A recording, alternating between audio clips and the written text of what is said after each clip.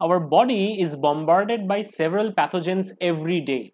And these pathogens include viruses, bacteria, fungi, helminth, etc. And in this video, we would look at how our body deals with bacterial infection. So stay tuned till the end of this video because we would learn in details that how our immune system respond against a bacterial infection. In order to understand this phenomena better, let us take a real-time example. So let's say you have accidentally stepped on a rusty nail, and this rusty nail has breached your first line of defense, that is your physical barrier, the skin. With this rusty nail, there was a lot of bacteria which has invaded your body. So right now, body's immune system should recognize and fight back these bacteria. So first line of defense is the innate immune cells. Innate immune cells would then and there go to the site of infection or site of damage and try to recognize these bacteria. The major innate immune cells which takes part to fight bacterial infection are neutrophil, macrophages, dendritic cell, etc. Now, these innate immune components try to engulf these bacteria and eliminate them. Not only that, these macrophages or dendritic cell, they would secrete chemical messengers known as chemokine, which would attract many more macrophages or innate immune cells to the site of infection, and it would mount a stronger immune response against these invaders. Now let us look at a particular dendritic cell. The dendritic cell, it's a phagocytic cell just like the macrophage. So it would engulf the bacteria, and then the bacterial endosome would fuse with lysosomes, and eventually the bacteria would be damaged and neutralized inside these phagolysosomes. The debris or these components would be eventually displayed on the dendritic cell surface on class 2 MHC molecules. Using class 2 MHC molecules, dendritic cell present these antigens to T helper cells. Now dendritic cells would now mobilize towards the army base camp, that is the lymph node. Now inside the lymph node there are dedicated regions where you would find T cells and B cells. These dendritic cells can activate T cells and thereby activating B cells, or depending upon the bacteria can itself activate the B cell directly via endotoxins. We would learn about both. So in this particular example, a T cell is activated by the dendritic cell, and now it would activate several B cells. When the B cells are activated, they would eventually become plasma cells which would generate antibody. And for long-term defense, many of these B cells would proliferate inside the germinal center, and ultimately they would also differentiate into antibody secreting plasma cells. So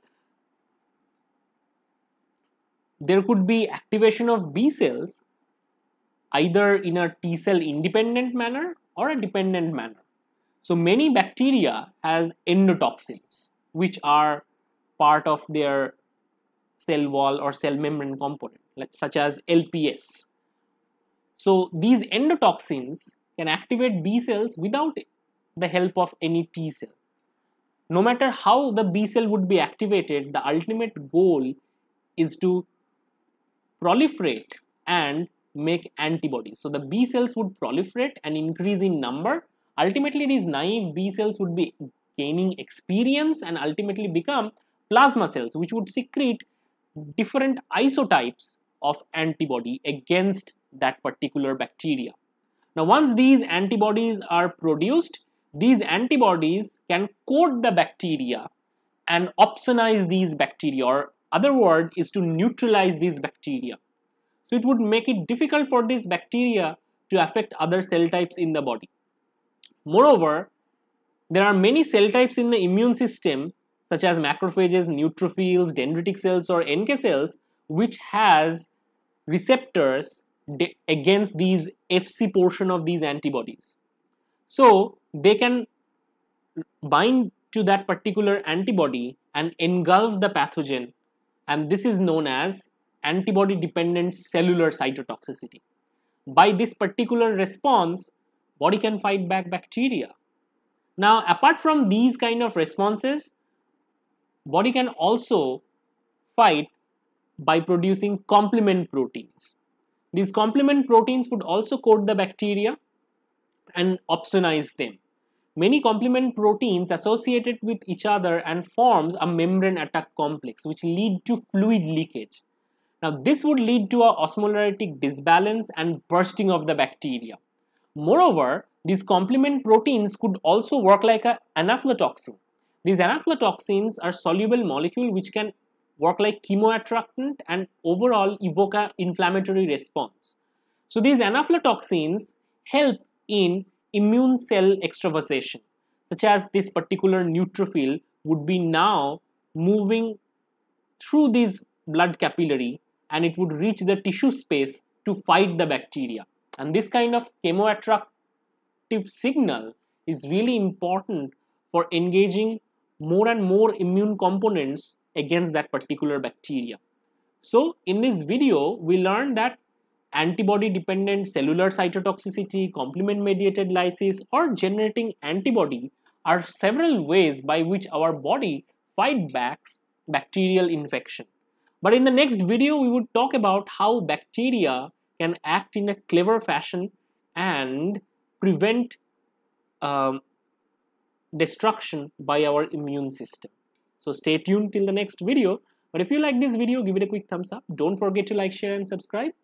And you can also support my journey in Patreon. And you can access my courses in Unacademy, which is India's biggest learning platform. And using my code AP10, you can get a 10% discount. And do let me know in the comment how you like my videos. Thank you.